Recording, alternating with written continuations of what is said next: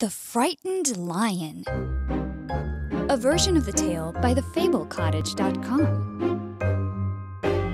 One night, Lion is getting ready for bed.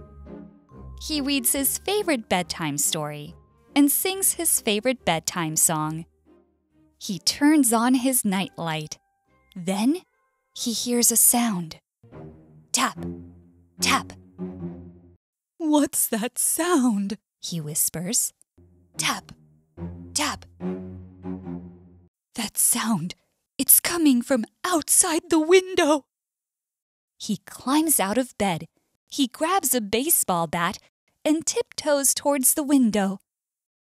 Tap, tap, tappity-tap, tap. "It's a monster," he thinks. He grabs his bicycle helmet and puts it on his head for protection. He hears the sound again. Tap, tap, tappity-tap. Lion panics. The monster is getting closer. It sounds like the biggest, scariest monster ever! Tap, tap, tappity-tap. Tappity-tap, tappity-tappity-tappity-tap. Lion squeals. He runs away from the window and hides under the bed.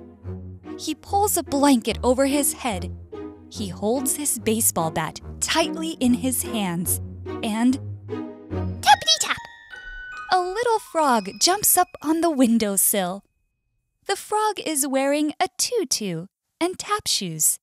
She dances a little dance. Tap, tap, tappity-tap. "Hello, Lion. Are you in there?" says the frog.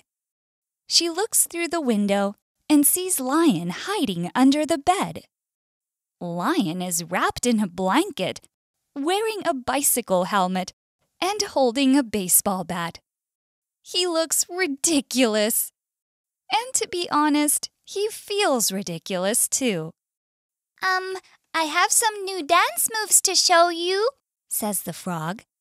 "But you look busy. I will come back later. See ya." The frog hops down to the ground and happily dances away. Tap, tap, tappity-tappity-tap. Moral: sometimes our imaginations make things scarier than they are.